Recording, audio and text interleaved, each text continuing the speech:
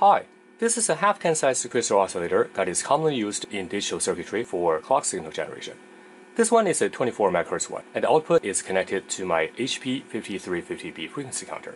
And you can see that the measured frequency is right around 24 MHz. And of course, I also chained the output to another frequency counter for verification, and you can see that the other frequency counter is the Rubidium one up there, and it shows 24 MHz as well. And both the HP and the Rubidium frequency counters are actually very accurate. Their measured results are only about 7 Hz apart. And what I'm going to do is I'm going to put my finger on this crystal can. I wanted to see how that affects the frequency output. So for that, let me actually set a camera to point to the HP 5350B. Hopefully you can see it. And let me hold up the crystal here, and you can see here. Now if I put my thumb on it,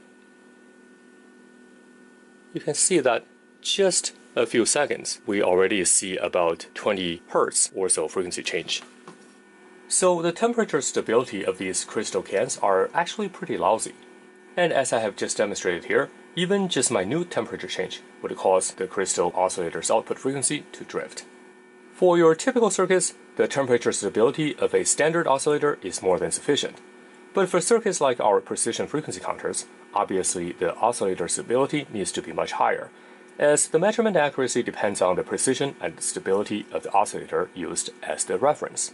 So in most cases, an oven-controlled crystal oscillator, or an OCXO, is used in these high-precision equipment. Both the 5350B and the Rubidium frequency counter, for example, have OCXOs inside. Now here I have a 10 MHz oven-controlled crystal oscillator that has been powered on for about an hour now, so the output frequency should have been stabilized. Let's actually take a look on the frequency counter. You can see the frequency display on the HP 5350B is essentially 10 MHz, with the last few digits 987.4, and we do have a 0.1 Hz resolution in this frequency range. And of course, let's take a look at Rubidium as well. You can see that essentially it is measuring exactly the same frequency with probably just 1 Hz out. And more importantly, the output is very stable. If I touch the case, actually let me show you the frequency counter again. So right now you can see it's 87.1 if I touch the case, and you can see that the output barely changes. And now my hand is on it, you can see the frequency remains 87.1.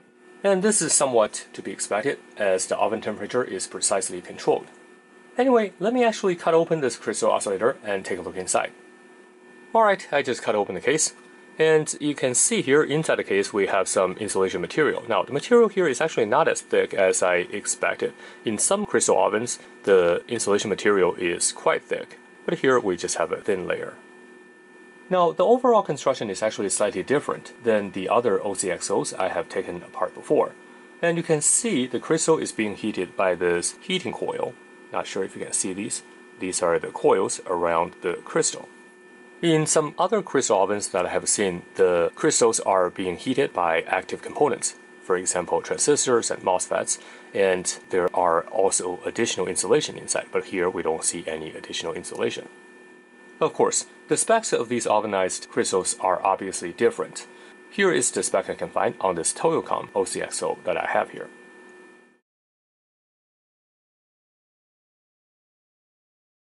And let me bring in a thermal camera and take a look. And you can see that, as we expected, the coils around the crystal actually is the heating element. Of course, the crystal would be hermetically sealed to prevent any moisture that could potentially alter the operating frequency of the crystal. The circuit board also has conformal coating on it, as you can probably see from this angle. You can see that the crystal is mounted on this cylindrical structure, is presumably for added rigidity. And the outer casing along with the crystal structure are actually grounded. And here's a close-up look of the heating coil around the crystal. And here on the cap you can see we have a solder-on thermistor, and that is used to monitor the temperature of the crystal and provide feedback to the temperature control loop. Now you can see also underneath we have a few transistors. I'm not sure actually all the transistors are doing, but at least one of these is presumably to drive the heating coil here. I'm actually quite surprised to see these many capacitors inside this crystal here. You can see we have quite a few of these. And of course, we also have a couple of ICs. You can see one here, one there. Now, because of the conformal coating, I can't really see what ICs they're using here. And we also, of course, have a good old 7805 linear regulator at the bottom there, and that one actually the marking is visible. This crystal oven is actually powered by 12 volts, so that linear regulator is used to regulate the internal voltage to 5 volts. And if I have to guess, the chip up here is probably a 74 series logic gate, and the chip down there may be an op amp or some sort.